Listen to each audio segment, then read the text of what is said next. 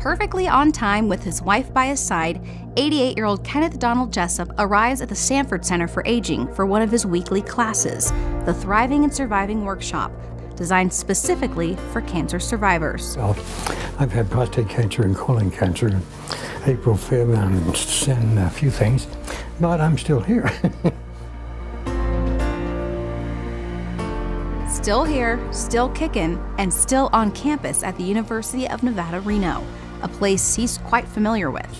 Vice president in charge of everything non-academic for up in the late 70s and early 80s, and then I went back to teaching. Math is what I really love for the last 7 years. As a member of the Board of Regents and VP of Business, Don had a large part in creating the Nevada system of higher education and UNR's prestigious medical school.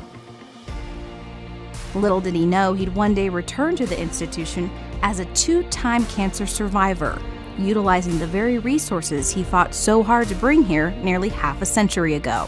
I really had no idea, because boy, I really didn't. Today, the med school is much larger with beautiful modern buildings, the latest and greatest technology, and community outreach programs improving the health and wellness of thousands. And every day is a gift, and enjoy as much as you can. Sometimes it's hard. And just as true visionaries do, Don's still planning for the future. Who knows how much future's there, but does anybody know? And so I guess that's all I can tell you, is you just keep on keeping on. I'm joined now by Heather Haslam with the Sanford Center for Aging to talk about a new workshop that's being offered in our community called Cancer Thriving and Surviving. Thanks so much for being here. Yeah, thanks for having me. So tell our viewers how they can get involved and possibly participate in this workshop. So the first week is actually the introduction to the workshop, where participants can come, hear about the workshop, meet the participants, see if it's a good fit for them. And then the next week we really dive into the workshop. And the workshop is evidence-based, and so there's lots of research behind the workshop. It's even scripted to make sure that certain outcomes are met for each participant as they go through the process of the workshop. These sort of workshop and support groups are so huge for cancer survivors. Talk a little bit about that.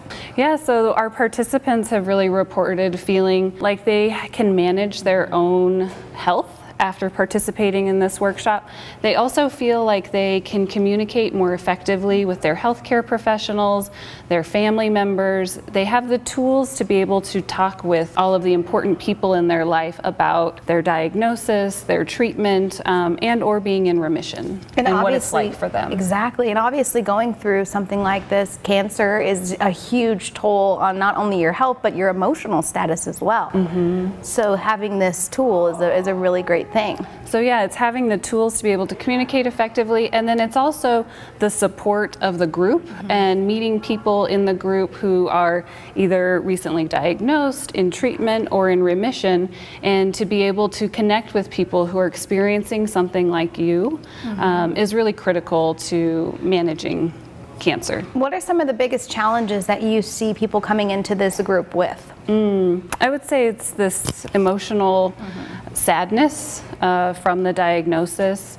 For people who have gone through treatment and are now in remission, it's figuring out how to move forward with life, because life has sort of stopped with the cancer diagnosis, and while in treatment focused on just getting well, and then now in remission, what does the next X number of years look like? And so working with people around those topics. And there are so many resources in our community, which is just awesome. Can you tell our viewers a little bit about those? Yeah, so some of the resources, we have the Nevada Cancer Coalition, which is a wonderful resource, so check them out online. There's support groups at all of the major hospitals, and so getting support from other people. This class is different in that it isn't a support group because it's not ongoing. There's an end date, but there are groups that you can connect with. St. Mary's has a great fitness program for people people living with cancer.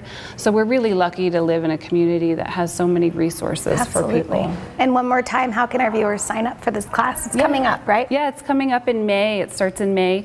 And you just need to visit our website, and you can register online, or you can call us at 784-1583. Awesome. Thanks so much for your time. Thank you. Aging and Awesome. We'll be right back.